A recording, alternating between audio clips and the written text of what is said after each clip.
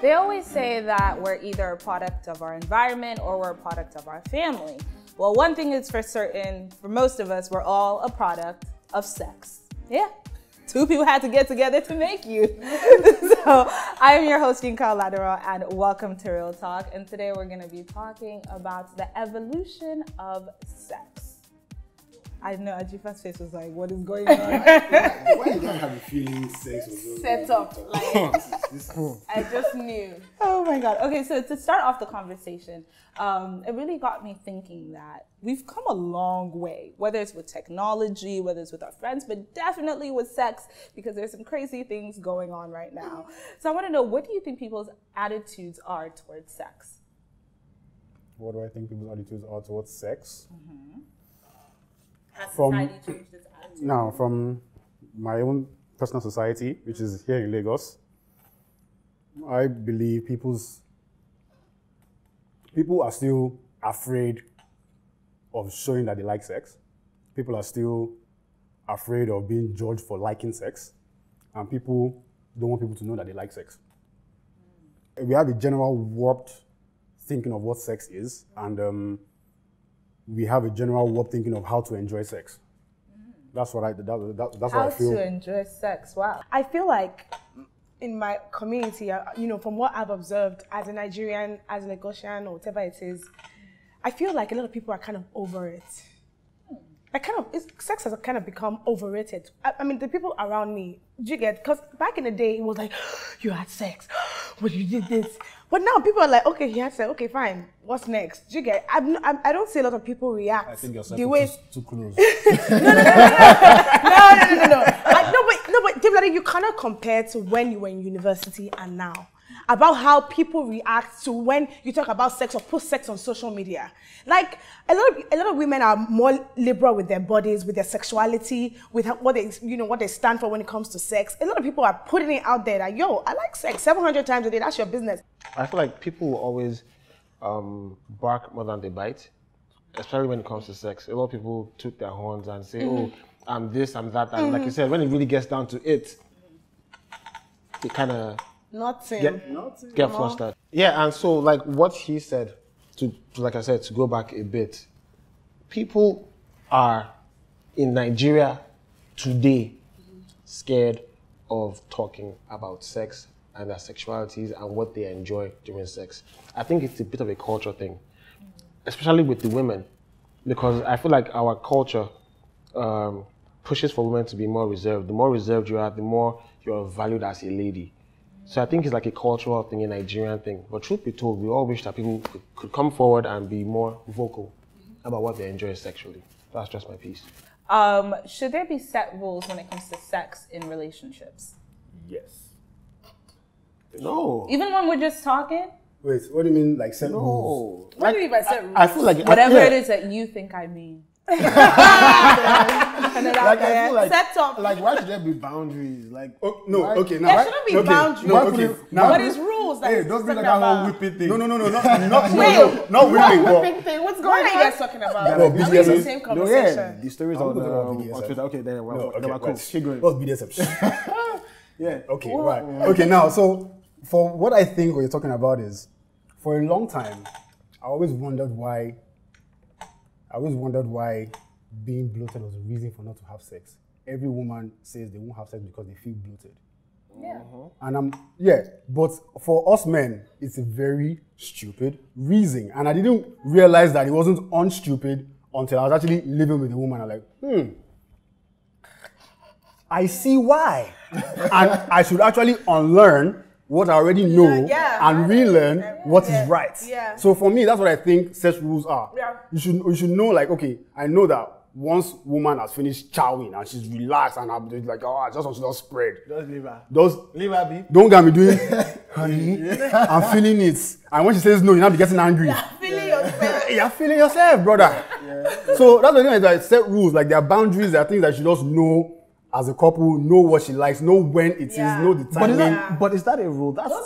is no fam. I feel like those are unwritten rules. Yeah, I feel like that is more about understanding. Or maybe that's a preference, because maybe there's some girls that are like, oh yeah, I just got all that cheese in me, so I want you in me too. Like, wait, that's also a rule. You know, when I'm trying to relax, just come and pounce on me and knock me out to sleep. That's some girl. Where is that cheese? I'm like, all that cheese. I want you and me too. Yes. There's some girls. That's how those girls are not. Those girls are not. They don't exist. Okay, but why did you say no? Why did you say no? Because I feel like with anything in life, and this is not just about sex, I feel like you shouldn't try to put things in a box. I feel like you should experiment on a constant basis. Now, after experimenting, you can say, okay, you know what, babe, this did not work for me. But not as if we're just meeting now and we're just starting out. And you don't say, hey, come, higher education. These are the rules. Yeah. Don't do this, don't do that. But what's wrong with that?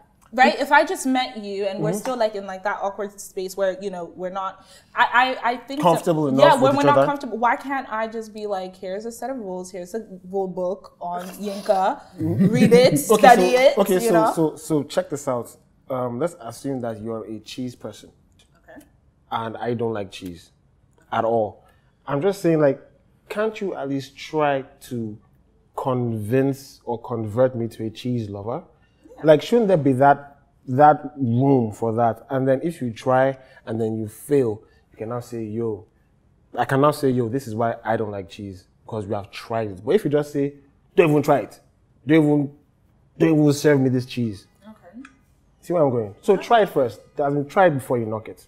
That's what I'm saying. All right, I see that perspective, but also what if when you're not in a relationship? Are there certain rules towards sex if you're not in a relationship? Well, personally, you know, like, personally, I am celibate. So, I mean, I'm not having any sex. But, yes, there should be rules. I don't know what's in this drink. Continue. Okay. Do you need references? No. Have we had sex before? No. Okay. No. So, I mean, this one that you're coughing so seriously, like you know me. Don't mind me, I was just taking a piss. Yeah, so I know. So, I mean, basically, I'm personally celibate, but, you know, before I took the decision to be celibate, you know, yes, there have to be rules, because, I mean, evidently, you don't want to walk around and get some nonsense disease. You know, you don't want to end up with an unwanted pregnant with somebody that was supposed to be a one-night stand. You don't want to end up being miserable, or you don't want to end up, you know, being in a sexual relationship with somebody who, you know, had sex with a friend of yours, or who had sex with somebody that you dated before, who is a friend to somebody you dated, you know? So, I mean, even in the space where you're not in a relationship, when it comes to sex, you should have rules. I know of one rule that most guys use a condom in the room. No, but with that, it's also a preference now. I'm telling you, this is the evolution some of people sex. To be honest, but so safe sex is a rule. Okay. But it is a rule. Safe sex is a rule. Whether you use condoms or you use femindoms or you use pills or whatever, safe sex is a rule. Okay. Another rule that most people do not even understand how it works is no means no. Yes. Yeah. Oh yeah, that is a society rule. That's a society rule. That is not a society rule. Because that's like for the past 2 months I've been having this argument with a bunch of different people. But there's no and there's no. No. When she's acting, she's probably like she doesn't want it, but she actually wants it. But gentlemen, kings, don't mistake. There's nothing like if you feel she's fronting, then maybe she probably doesn't want it. Stop it. Exactly. Save yourself unnecessary stress. Don't even ask. She has given you the signals. She has given you the signals. No means no. So, what is sexual liberation, and do you guys think there's a space for it in a relationship? Well, to me, sexual liberation would be, you know, when I get to a point that I am free to be a sexual being that I actually am in every way. Express myself, express my preferences, express the things I like, be able to express it to people, be able to express it in public, you know, be able to put it out there that, yes, I am a woman, but I am a sexual being as well. That right there for me. And the freedom to be able to tell people even the deepest, darkest, kinkiest, you know, things that I would prefer, you know, in my sexual life. That for me is sexual liberation, for me personally. You just took the words out of my mouth. the moment you find yourself being able to express yourself sexually freely with someone that you're in a relationship with and someone that you're not, without the fear of being judged. Yeah. That is it. Okay, so moving on with this, we've talked about sex so much, which leads me to think, can there be intimacy without sex? Yes. Yes. Ajifa, you're smiling like you. He's like, yeah, that other like thing. your department. No. What do you mean? No, I think you said because you're celibate, you know. so So. yeah, No, like but your I mean, thing. celibacy is wholesome. It's not just, oh, you say you're not gonna have sex. It's the whole 9 yards. So, I mean, mine was for spiritual reasons. You know, I'm a Christian. I said, okay, you know what, Ajifa, you're going to abstain. So, basically, in the context of celibacy, you completely are off sexual activity with the Lord's help. But I can tell you for free, hey, yes, there is a lot of intimacy without actual, without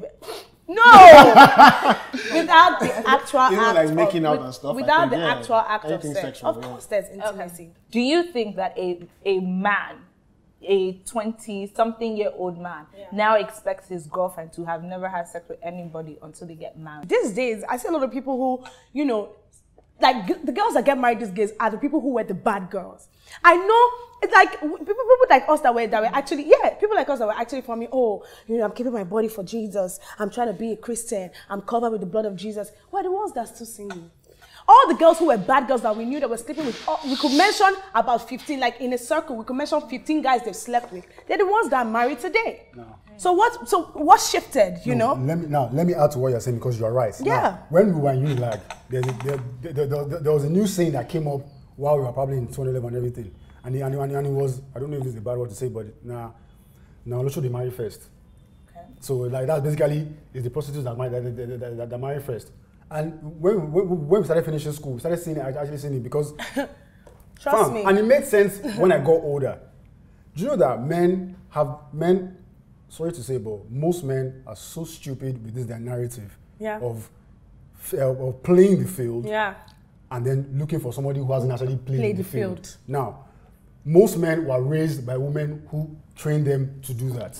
Our mothers told us, go and play the field so that you find the right woman to marry. So it's our mother's fault. Bruh. I just want to know what you're saying. Kola took it there. You know? I know enough men that these were the way they were raised, including myself. But my mother did not tell me to judge women who also played the field. That is where most people get it wrong. Now, men who play the field, they now look for a woman that has not played the field, but knows how to play the field in the marriage. Then they're now married to a novice. She doesn't. They are too frustrated to teach her, or they step out. And then they will now call it sexual liberation. I love it. So, I mean, the society, the narrative is all messed up from the beginning. Yeah. Guys play the field. Women should play the field. When you finish playing, you find your skill level. Without sex, you know, we Africans, the major thing is sex. If you have any relationship with any girl, it's sex. I want to be frank with you. Somebody buying 20 cars, 50 cars, everything, sex. You're trying to attract women, sex. Want sex. Without it, forget it. No relationship. That relationship cannot, even your wife, an African man, if you have a wife who refuses to give you, to have an, you look towards somewhere. And that way, sex, too important. God himself knows that. Okay, the question is like asking me if a fuel is important in a car. All right, so if it's a relative question, all right, it's one of the things that drive relationship. Without sex, I mean, it's one of the most important thing in a relationship. Man,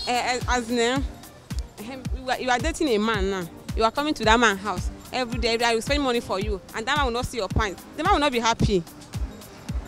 And the reason why I think sex is not important in a relationship is it's not the standing factor.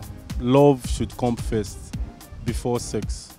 I'm actually in a relationship that involves intimacy without sex. The man must give the girl something, but sex is what the man wants. 98% sex. Africans. Even white men may say 55. But Nigerians, these Nigerians you are seeing today, this man, he goes, sex is the ultimate. Yeah, sex is overrated.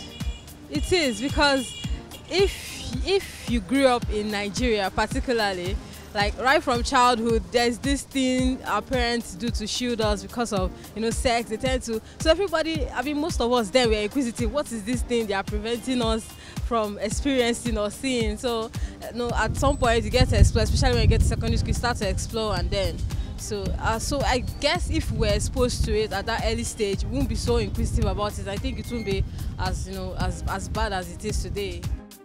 All right, and we have spent all of this time talking about sex, which begs the final question: is sex overrated? I mean, we've just spent all of our time talking about it. I don't think so. In short, it's not. I don't think it's not overrated. It is overrated. Why isn't it overrated? Because I still get excited by it.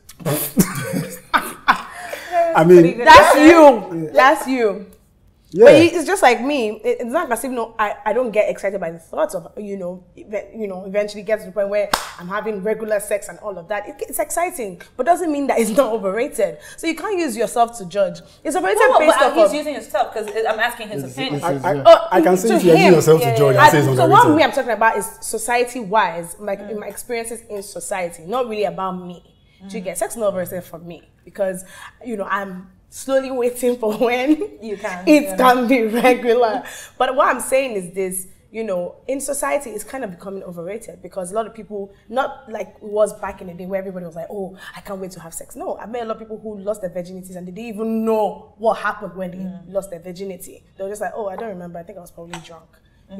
So left to me in society is slowly becoming overrated. So you think we put too much emphasis on it as a society? Yes. Okay. All right. I can agree with that. I think sex is not overrated. I think it's a beautiful thing. I did not say, why are you looking at me? I did not say it's not beautiful. But I think it should happen under the right circumstances at all times. That's all. All right, so in my opinion, is sex overrated? Well, after all this conversation, I'm gonna have to say yes, because y'all really got into it. And I'm like, there's so many other things to worry about, to discuss about, to feel this visceral about. In our defense, real talk give us the topic. No,